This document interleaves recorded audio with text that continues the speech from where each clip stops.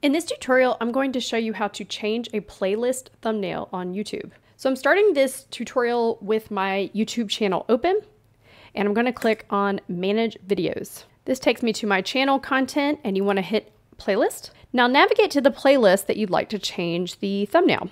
I'm going to swap out the thumbnail for this Adobe Photoshop Tutorials playlist.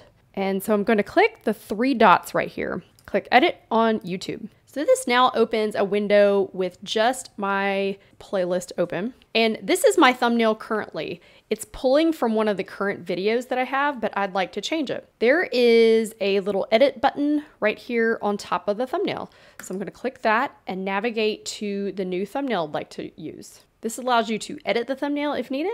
Mine's already cut to size, so I'm just going to click done. And now I have a new YouTube thumbnail.